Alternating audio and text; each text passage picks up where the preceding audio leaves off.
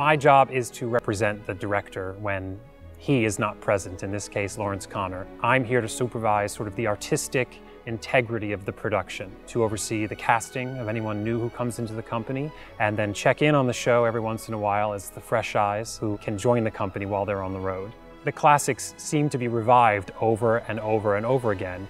In this instance, Phantom has been a rare success that's run for years and years according to one direction and one design. I think it was time to actually give it a fresh take.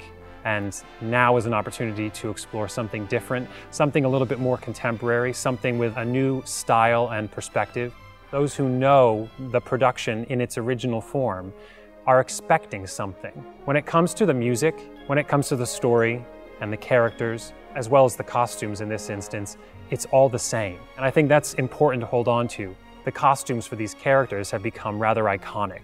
Without saying much, you can establish who an opera diva is according to Maria's costumes. Without saying much, you can establish who the Phantom is. We've pushed the actors to find a more naturalistic and realistic way of performing, and the music is the backbone on which everything else is built. So the songs that you've come to love, the lyrics you've come to know, and the characters and relationships that you've come to fall in love with are absolutely present.